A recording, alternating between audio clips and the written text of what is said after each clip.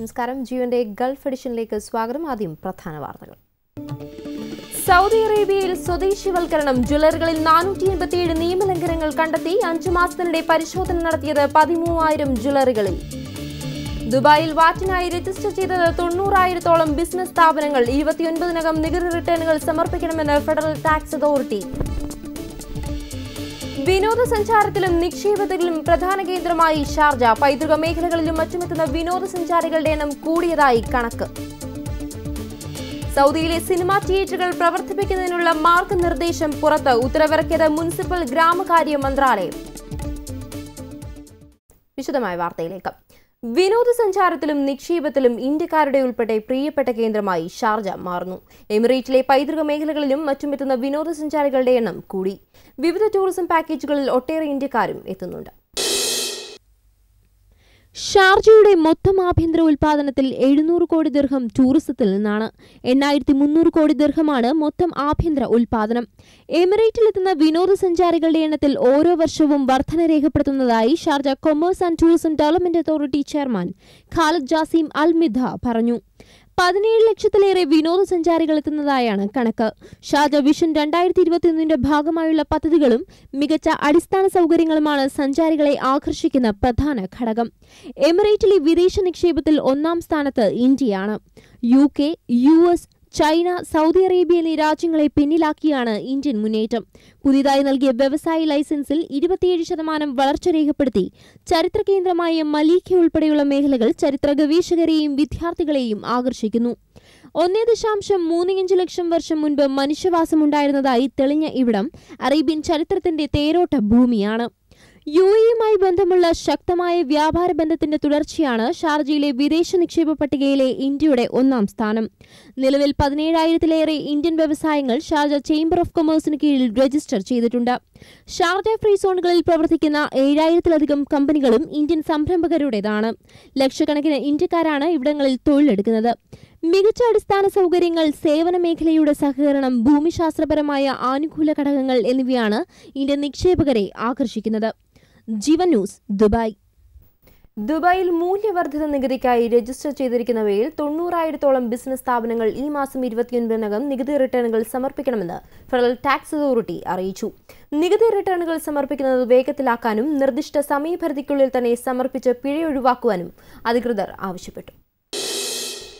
സ്ഥാപനങ്ങൾ നികുതി കാലാവധി സംബന്ധിച്ച വിവരങ്ങൾ പരിശോധിച്ച് വേണ്ട നടപടികൾ സ്വീകരിക്കണമെന്ന് FTA director general Khalid Ali അൽ ബുസ്താനി നിർദ്ദേശം നൽകി. FTA വെബ്സൈറ്റിലെ സർവീസ് പോർട്ടൽ വഴിയാണ് നികുതി അടയ്ക്കേണ്ടത്. മാർച്ച് 31-ന് നികുതി കാലാവധി അവസാനിച്ച സ്ഥാപനങ്ങൾ നികുതി റിട്ടേണുകൾ സമർപ്പിക്കണം. കൂടാതെ അതോറിറ്റി നിർദ്ദേശിച്ചിരിക്കുന്ന സമയപരിധിക്കുള്ളിൽ നികുതി അടയ്ക്കുകയും വേണം. ചെറുകിട ഇടത്തരം സ്ഥാപനങ്ങളാണ് ആദ്യപാദ നികുതി പരിധിയിൽ ഉൾപ്പെട്ടിരിക്കുന്നതിൽ ഭൂരിഭാഗവുമെന്ന് അദ്ദേഹം അറിയിച്ചു. നികുതി റിട്ടേണുകൾ സമർപ്പിക്കുന്നതും അടയ്ക്കുന്നതും നികുതിദാതാക്കൾക്ക് ഇലക്ട്രോണിക് സംവിധാനം വഴി ചെയ്യാനുള്ള സൗകര്യമാണ് ഒരുക്കിയിരിക്കുന്നത്. മിനിറ്റുകൾക്കുള്ളിൽ ലളിതമായ 4 മാർഗങ്ങളിലൂടെ നികുതി നടപടിക്രമങ്ങൾ പൂർത്തിയാക്കാം. കൂടാതെ FTA അക്രഡിറ്റേഷൻ നൽകിയിരിക്കുന്ന വെബ്സൈറ്റിലെ പട്ടികയിൽ ഉൾപ്പെടുത്തിയിരിക്കുന്ന ടാക്സ് ഏജന്റുമാരുടെ സഹായവും തേടാം. ജീവൻ ന്യൂസ്, ദുബായ്. ഒമാനിൽ ചില മേഖലകളിൽ തൊഴിലാളികൾക്ക് നിരന്തര വൈദ്യപരിശോധന നിർബന്ധമാക്കി. സേവന മേഖലയുമായി ബന്ധപ്പെട്ട ജോലിക്കാർ ഇനി ഇടയ്ക്ക് വൈദ്യപരിശോധനയ്ക്ക് വിധേയരാകേണ്ടി വരും. തൊഴിലുടമകൾക്കാണ് ഇതിന്റെ ഉത്തരവാദിത്തം. തൊഴിലുടമകൾ നിർബന്ധമായും തൊഴിലാളികളെ ഇത്തരം പരിശോധനകൾക്ക് വിധേയരാക്കണമെന്ന് കാട്ടി മാനവ വിഭവശേഷി വകുപ്പ് മന്ത്രി അബ്ദുള്ള ബിൻ നാസർ അൽ ബക്രി ഉത്തരവ് പുറപ്പെടുവിച്ചു. മദ്യം, മയക്കുമരുന്ന് ഉപയോഗത്തിൽ തടയിടാൻ ലക്ഷ്യമിട്ടാണ് പുതിയ നിയമം. സൗദി വിശേഷങ്ങൾ. City Flower Saudi News brought to you by City Flower department stores and hypermarkets across Saudi Arabia and Bahrain.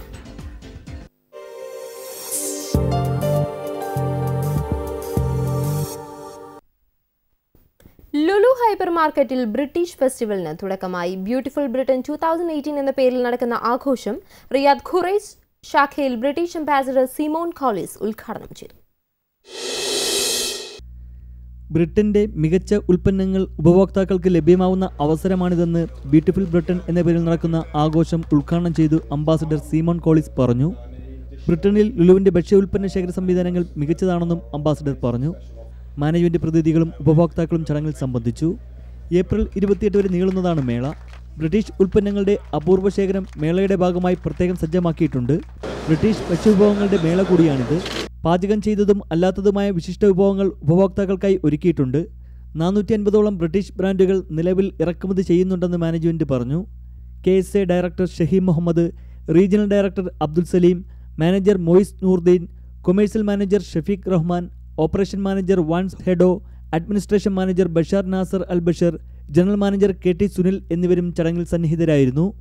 Shamnath Karunagappally, Jeevan news, Riyadh. Saudi അറേബ്യയിൽ സിനിമാ തിയേറ്ററുകൾ പ്രവർത്തിപ്പിക്കുന്നതിനുള്ള മാർഗനിർദ്ദേശം മുനിസിപ്പൽ ഗ്രാമകാര്യ മന്ത്രാലയം പുറപ്പെടുവിച്ചു. 35 വർഷത്തെ ഇടവേളയ്ക്ക് ശേഷം റിയാദ് കിങ് അബ്ദുള്ള ഫൈനാൻഷ്യൽ സിറ്റിയിൽ കഴിഞ്ഞ ദിവസം തിയേറ്റർ ഉദ്ഘാടനം ചെയ്തിരുന്നു. തിയേറ്ററുകളുടെയും സിനിമകളുടെയും മേൽനോട്ട ചുമതലയുള്ള general commission for audio visual മീഡിയയുമായി സഹകരിച്ചാണ് മുനിസിപ്പൽ ഗ്രാമകാര്യ മന്ത്രാലയം സിനിമാ തിയേറ്ററുകൾക്കുള്ള നിയമാവലി തയ്യാറാക്കിയത്.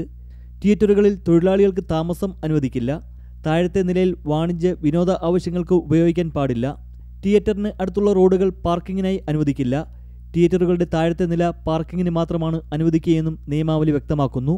പെട്രോൾ സ്റ്റേഷനുകൾ, ഗ്യാസ് വിതരണ കേന്ദ്രം, വിദ്യാലയങ്ങൾ, ഇൻഡസ്ട്രിയൽ യൂണിറ്റുകൾ എന്നിവിടങ്ങളിൽ നിന്നും 100 മീറ്ററെങ്കിലും ദൂരപരിധി പാലിക്കണം.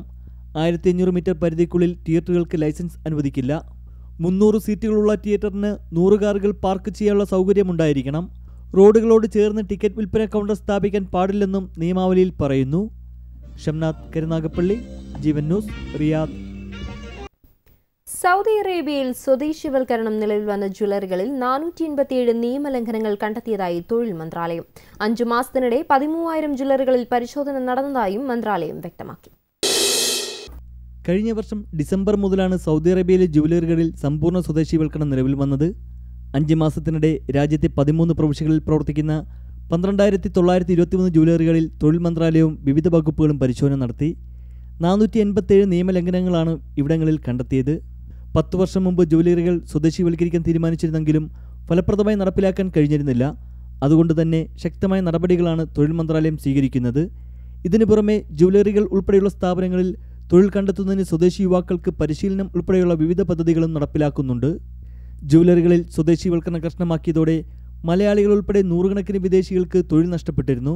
നിയമലംഘകർക്കെതിരെ പിഴയുൾപ്പെടെ കർശന ശിക്ഷാ നടപടി സ്വീകരിക്കുമെന്നും തൊഴിൽ മന്ത്രാലയം മുന്നറിയിപ്പ് നൽകി. ഷംനാഥ് കരുനാഗപ്പള്ളി, ജീവൻ ന്യൂസ്, റിയാദ്. പ്രവാസികൾക്ക് ആവശ്യമായ മുഴുവൻ സേവനങ്ങളും ഒരു കുടക്കീഴിൽ ലഭ്യമാക്കി യുവ സംരംഭകൻ രംഗത്ത്. റിയാദിൽ ജനിച്ചു വളർന്ന മുഹമ്മദ് മുസ്തഫ കാസിമാണ് നൂതന ആശയവുമായി പ്രവാസികൾക്കിടയിൽ പ്രചാരണം നടത്തുന്നത്. Legal warehouse, financial service, asset maintenance, health care, holidays planning തുടങ്ങിയ മേഖലകളിൽ സമ്പൂർണ്ണ സേവനം ലഭ്യമാക്കുകയാണ് ലക്ഷ്യമെന്ന് മുഹമ്മദ് മുസ്തഫ കാസിം റിയാദിൽ വാർത്താ സമ്മേളനത്തിൽ പറഞ്ഞു. ഇതിനായി അസിസ്ബേ എന്ന സ്ഥാപനം പ്രവർത്തനം ആരംഭിച്ചതായും അദ്ദേഹം വ്യക്തമാക്കി. പ്രവാസികൾ ചൂഷണം ചെയ്യപ്പെടുന്നത് തടയുകയും ഏറ്റവും മികച്ച കൺസൾട്ടൻസി സേവനവും ലഭ്യമാക്കാൻ അസിസ്ബേ കഴിയുമെന്നും അദ്ദേഹം പറഞ്ഞു.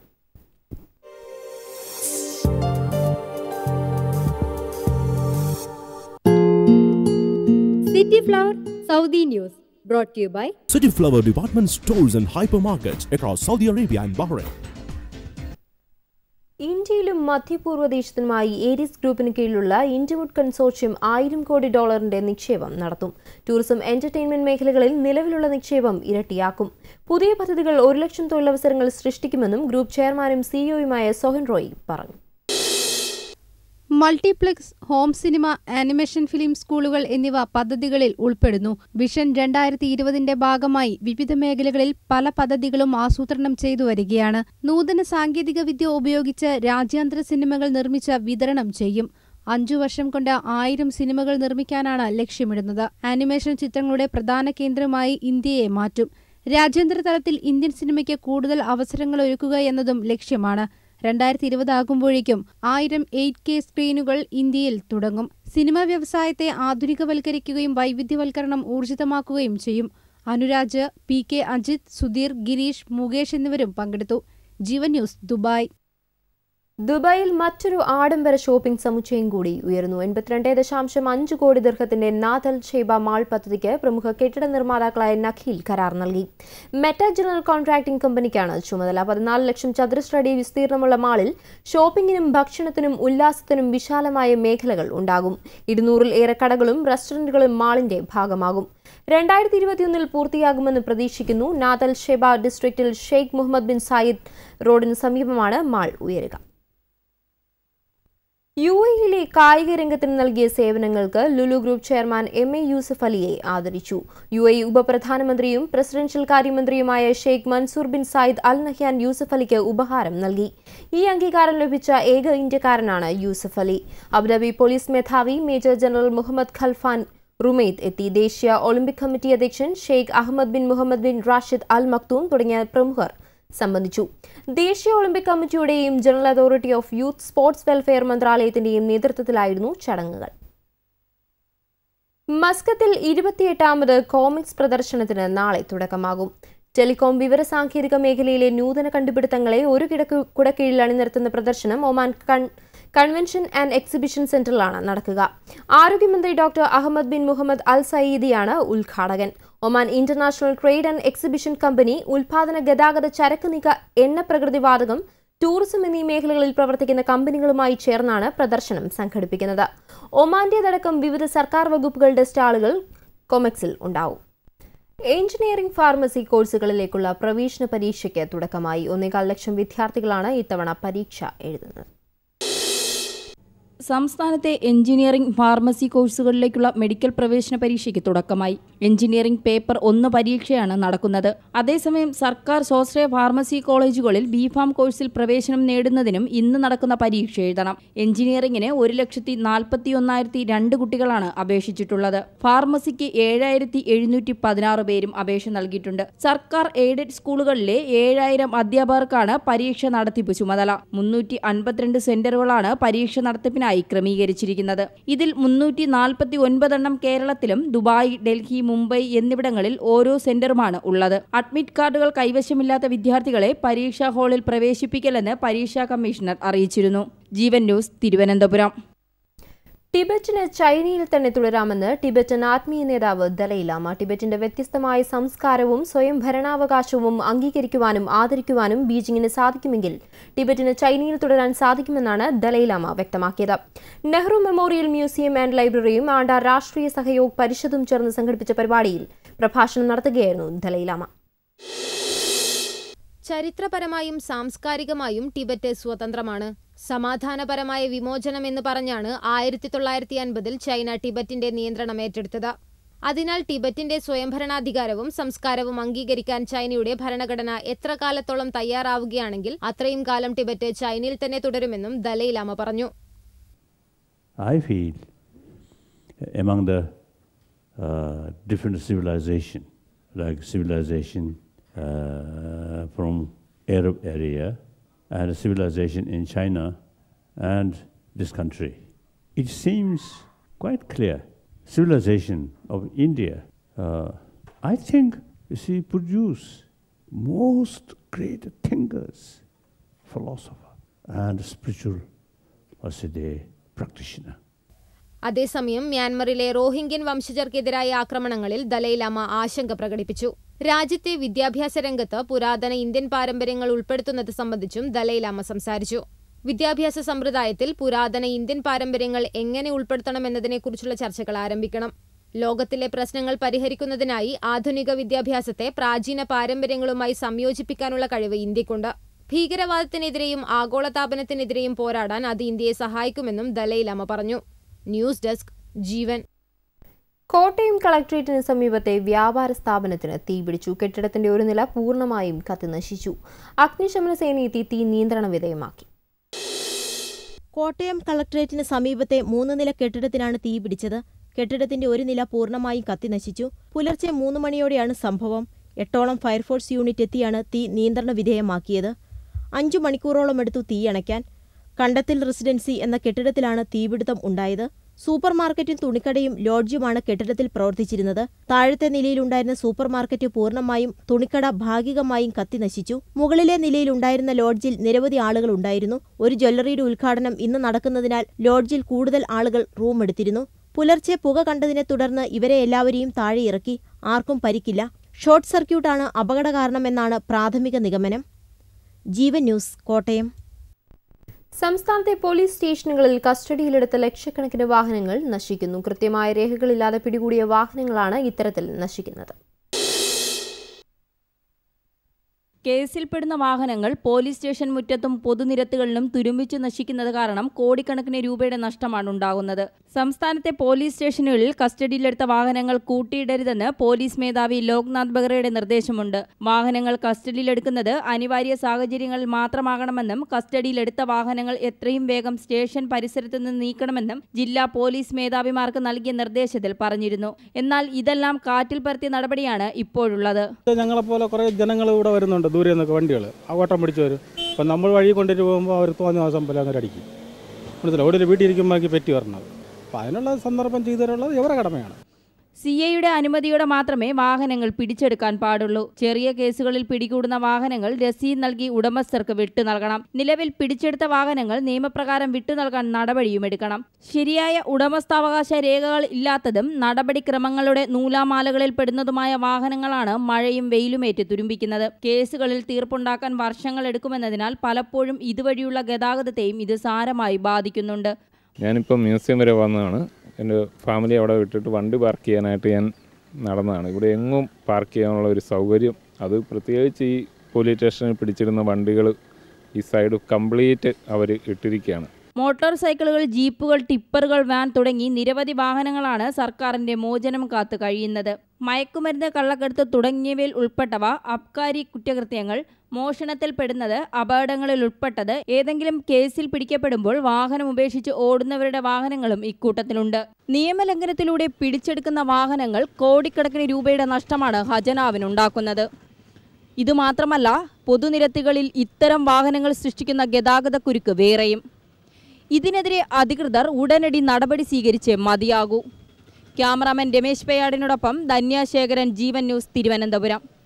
കേരള ചരിത്രത്തിൽ ആദ്യമായി സൈക്കിൾ യാത്രക്കാർ സമരരംഗത്തേക്ക്. സൈക്കിൾ യാത്രക്കാരുടെ സുരക്ഷയ്ക്കായി കേരളത്തിൽ സൈക്കിൾ പാത നിർമ്മിക്കണമെന്നാണ് ഇവരുടെ ആവശ്യം.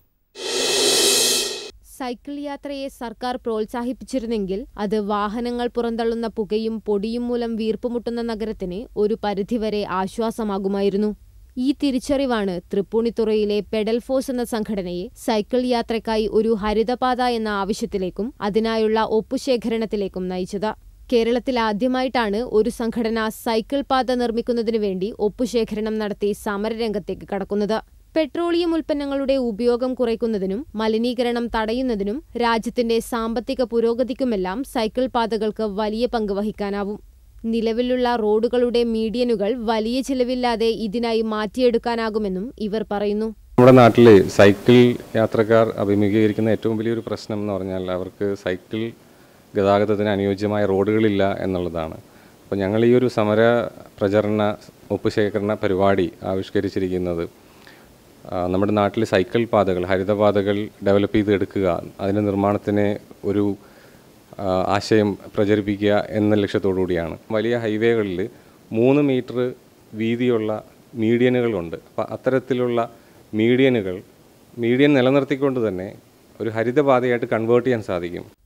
അനുയോജ്യമായ പാതകളും റോഡുകളും ഇല്ലാത്തതാണ് കേരളത്തിൽ സൈക്കിൾ യാത്രക്കാരെ പിന്നോട്ടോടിക്കുന്നത്. കേരളത്തിൽ സൈക്കിൾ പാതകൾ നിർമ്മിക്കുന്നതിന്റെ തുടക്കം 4 വരിപ്പാതയായി വികസിപ്പിക്കുന്ന സീപോർട്ട് എയർപോർട്ട് റോഡ് ആയിരിക്കണമെന്നും പെഡൽ ഫോഴ്സിന്റെ നിവേദനത്തിൽ ആവശ്യപ്പെടുന്നു. ജീവൻ ന്യൂസ്, കൊച്ചി. ഇനി പ്രാദേശിക വാർത്തകളുമായി നാട്ടുകാര്യം. നാട്ടുകാര്യം പവേർഡ് ബൈ നക്ഷത്ര gold and diamond, Farooq and Ramanattukara. CP23 party Congress April 25 കൊല്ലത്ത് ആരംഭിക്കുമെന്ന് സംസ്ഥാന സെക്രട്ടറി കാനം രാജേന്ദ്രൻ പറഞ്ഞു. 26 നടക്കുന്ന പ്രതിനിധി സമ്മേളനം ദേശീയ ജനറൽ സെക്രട്ടറി സുധാകർ റെഡ്ഡി ഉദ്ഘാടനം ചെയ്യുമെന്നും അദ്ദേഹം കൊല്ലത്ത് വ്യക്തമാക്കി. DC ബുക്സിന്റെ world book day logo പ്രകാശനം പ്രശസ്ത ബംഗ്ലാദേശ് എഴുത്തുകാരി തസ്ലിമ നസ്രിൻ നിർവഹിച്ചു. കൊച്ചി സെൻട്രൽ മാളിൽ നടന്ന ചടങ്ങിൽ NS മാധവൻ മുഖ്യാതിഥിയായിരുന്നു. താൻ ഒളിവിലല്ലെന്ന് ഫാദർ തോമസ് പീലിയാനിക്കൽ. കുട്ടനാട്ടിലെ കർഷകരുടെ പേരിൽ വ്യാജരേഖ ചമച്ച് വായ്പയെടുത്തതിനെ തുടർന്ന് കുട്ടനാട് വികസന സമിതി ചെയർമാൻ കൂടിയായ തോമസ് പീലിയാനിക്കലിനെതിരെ കേസെടുത്തിരുന്നു. എന്നാൽ ഇദ്ദേഹം ഒളിവിലായതിനാൽ അറസ്റ്റ് ചെയ്യാൻ കഴിഞ്ഞിരുന്നില്ലെന്ന പോലീസിന്റെ വിശദീകരണത്തിനിടയിലാണ് ഫാദർ സ്വയം ചിത്രീകരിച്ച വീഡിയോയുമായി രംഗത്ത് വന്നത്. മോഷണ ശ്രമത്തിനിടെ തിരുവമ്പാടിയിൽ 2 പേർ പോലീസ് പിടിയിലായി. തിരുവമ്പാടി ഒറ്റപ്പൊയിൽ സ്വദേശി കളമ്പ് കാട്ടുവീട്ടിൽ ബെർണിഷ് മാത്യു, കൊടുവള്ളി മാനിപുരം സ്വദേശി ലിൻഡോ രമേശ് എന്നിവരാണ് പിടിയിലായത്. തിരുവമ്പാടി എസ്.ഐ സനൽരാജിന്റെ നേതൃത്വത്തിലുള്ള സംഘമാണ് ഇവരെ പിടികൂടിയത്. വാഹനങ്ങളിൽ നിന്നും മൊബൈൽ ഫോൺ, പണം എന്നിവ മോഷ്ടിക്കുന്ന സംഘത്തിലെ പ്രധാനികളാണ് ഇവരെന്ന് പോലീസ് വ്യക്തമാക്കി. നവജാത ശിശുവിനെ കൊന്ന് കുറ്റിക്കാട്ടിൽ ഉപേക്ഷിച്ച സംഭവത്തിൽ അമ്മയെ കൊല്ലം പുത്തൂർ പോലീസ് അറസ്റ്റ് ചെയ്തു. പുത്തൂർ സ്വദേശി അശ്വതിയാണ് പോലീസ് പിടിയിലായത്. അശ്വതിയുടെ അമ്മ ഉഷയെയും പോലീസ് അറസ്റ്റ് ചെയ്തു. കുട്ടി വേണ്ടെന്ന തീരുമാനമാണ് കൊലയ്ക്ക് കാരണമായതെന്ന് പറയപ്പെടുന്നു.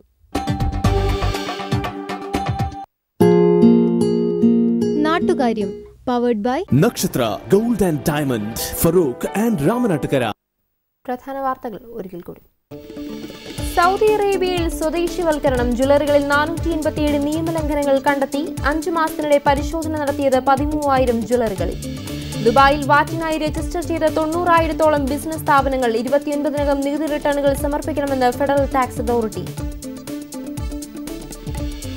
വിനോദസഞ്ചാരത്തിലും നിക്ഷേപത്തിലും പ്രധാന കേന്ദ്രമായി ഷാർജ. പൈതൃക മേഖലകളിലും മറ്റുമെത്തുന്ന വിനോദസഞ്ചാരികളുടെ എണ്ണം കൂടിയതായി കണക്ക്. സൗദിയിലെ സിനിമാ തിയേറ്ററുകൾ പ്രവർത്തിപ്പിക്കുന്നതിനുള്ള മാർഗനിർദ്ദേശം പുറത്ത്. ഉത്തരവിറക്കിയത് മുനിസിപ്പൽ ഗ്രാമകാര്യ മന്ത്രാലയം.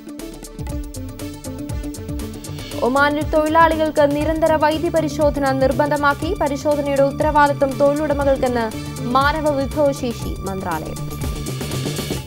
ജീവന്റെ ഗൾഫ് എഡിഷൻ പൂർണ്ണമാവുന്നു. നമസ്കാരം.